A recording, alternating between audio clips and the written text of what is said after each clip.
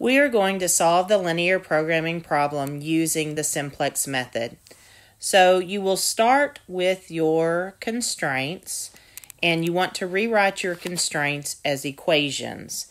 So on my first constraint, I have 5x1 plus x2, and I want to be able to say it's equal to 50 instead of less than or equal to 50. So we come in and we add what is known as a slack variable, and since it's the first equation, we'll just call it S1. And that allows us to say that it's equal to 50 instead of less than or equal, because we've added some unknown amount to what could be the smaller side. On the second constraint, we have a 3x1 plus a 2x2. And right now, that could be less than or equal to 70. Because we want it to only equal 70, we'll add a second slack, some unknown amount, to balance it out. On my third constraint, I have x1 plus x2. And right now, that could be less than or equal to 60. Because I want to be able to say it's equal to 60, I'll add a third slack, S3.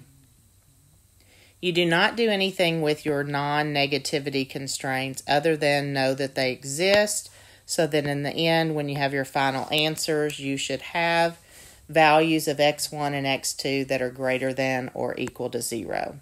So next, you actually take a look at your objective function, and you want to set it equal to 0 by moving everything to the left-hand side.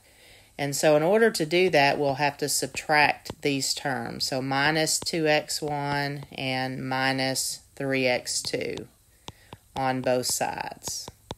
So that equation becomes a minus 2x1 minus 3x2 plus your z is equal to 0. So next, you'll set up your augmented matrix.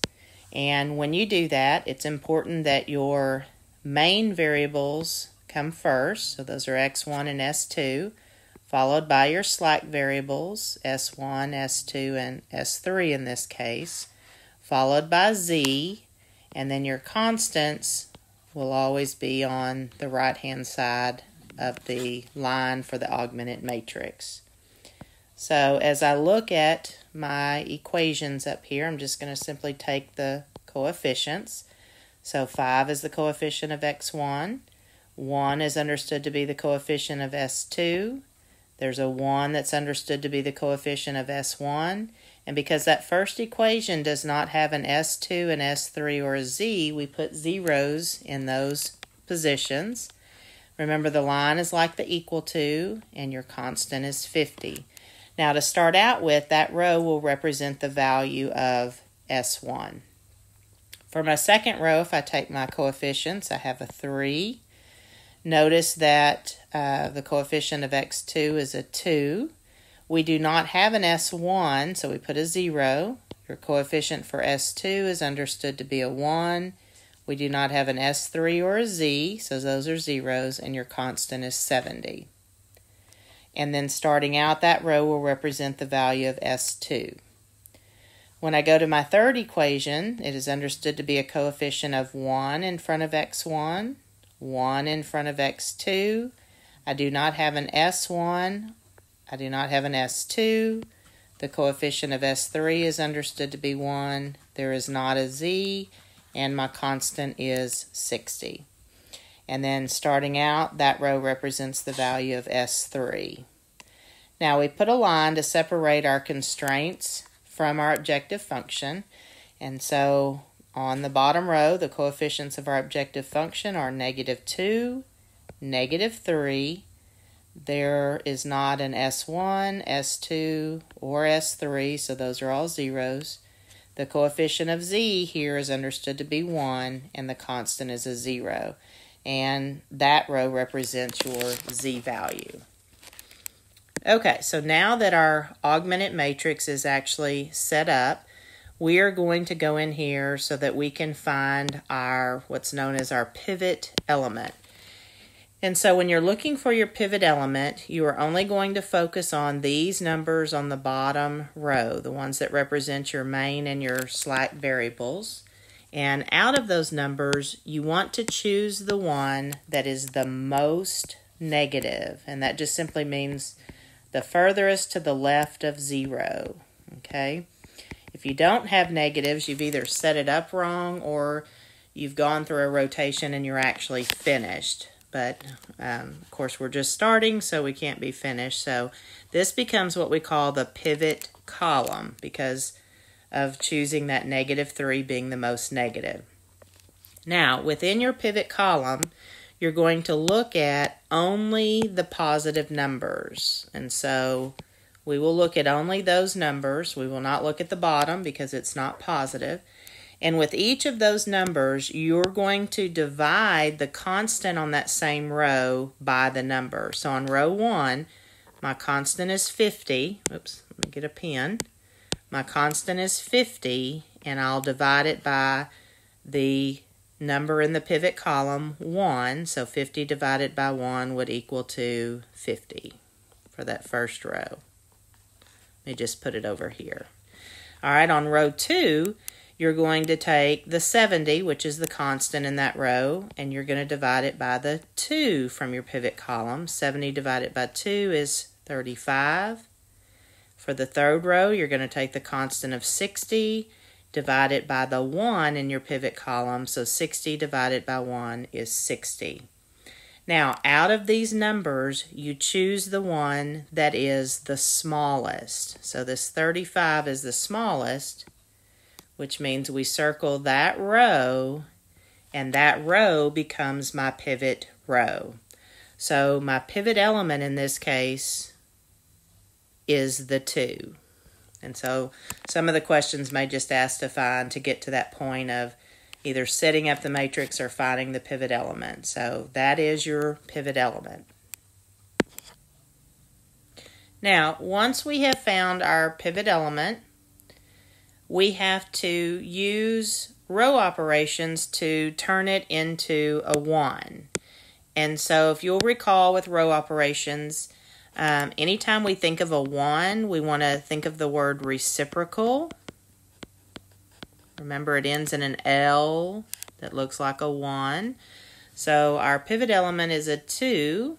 I would say to myself, the reciprocal of 2 is 1/2. So you're going to come in here and multiply that pivot row by 1/2 so that you can turn your pivot element into a 1. So on row 2, 1/2 times 3 would give me 3/2.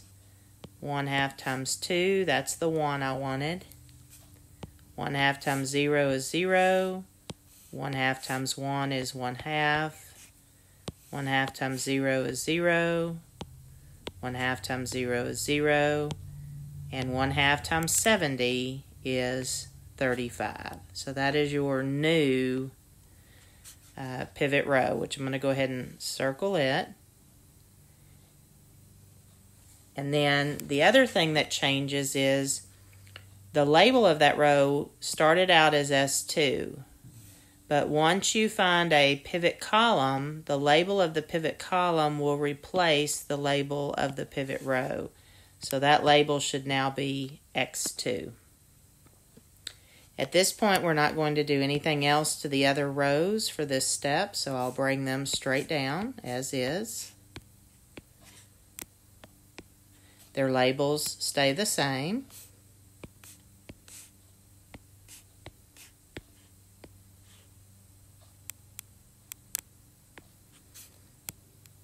And my bottom row.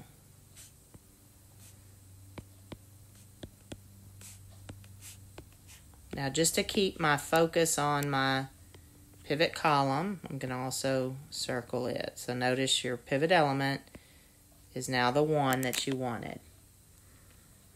The next step is you have to turn all of the other numbers in your pivot column into zeros. So I need a 0 here, here, and here. And in order to do that, you will use your pivot row.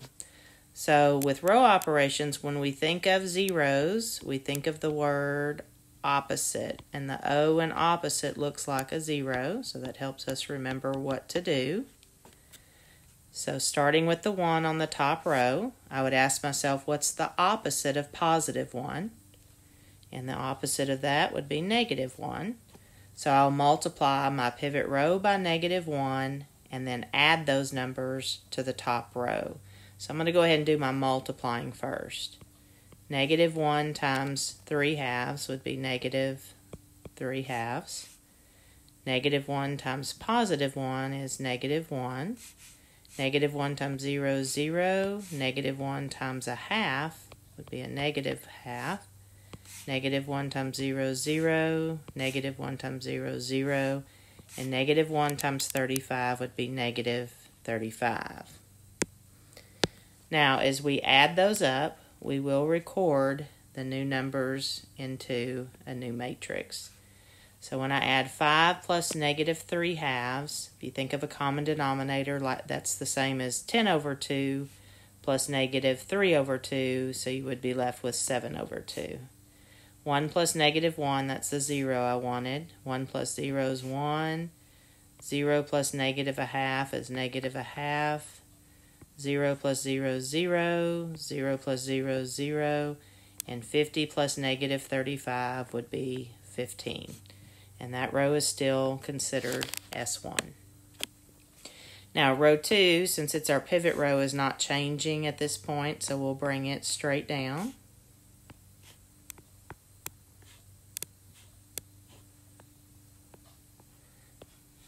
But rows 3 and 4, we'll go ahead and get the zeros where we need them as well. So let me switch colors. All right, so on row 3, I need a 0 where this 1 is. So again, I'll think of the opposite. The opposite of positive 1 is negative 1. So again, I'll multiply the pivot row by negative 1 and then add those values to row 3. Negative 1 times 3 halves is negative 3 halves. Negative 1 times positive 1 is negative 1. Negative 1 times 0 is 0. Negative 1 times a half is negative a half. Negative 1 times 0 is 0. Negative 1 times 0 is 0. And negative 1 times 35 is negative 35. So now, add them up. 1 plus negative 3 halves would be the same as 2 over 2 minus 3 over 2, so I would be left with negative 1 over 2. 1 plus negative 1 is 0. 0 plus 0 is 0. 0 plus the negative 1 half is negative 1 half. 1 plus 0 is 1. 0 plus 0 is 0. And 60 minus 35 would leave me with 25. And then that row is still S3. All right, finally, the last step of this rotation is to get a 0 where I have this negative 3. So when I think of zeros, I think of opposites. The opposite of negative 3 is positive 3. Remember, you come to your pivot row, and you'll do your pivot row times positive 3 added to your bottom row this time.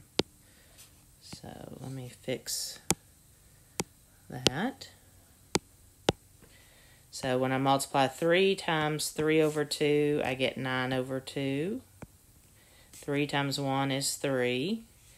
3 times 0 is 0. 3 times a half is 3 halves. 3 times 0 is 0. 3 times 0 is 0. And 3 times 35 would be 105. All right, so now we'll add them up. So 9 over 2 minus 2 would be the same as 9 over 2 minus 4 over 2, and that would leave me with 5 over 2. 3 plus negative 3 is 0. 0 plus 0 is 0. 3 halves plus 0 is 3 halves. 0 plus 0 is 0. 0 plus 1 is 1. And 0 plus 105 is 105. And then that row is still my Z.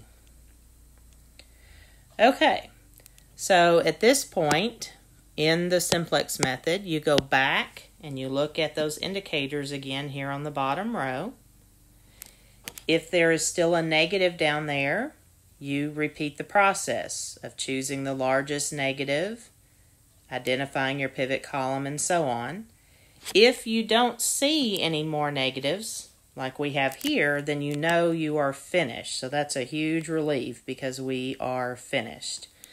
Now, we've got to interpret our answers, so I'm just going to kind of give me some space in here so that I can write my final answers instead of going to a new page.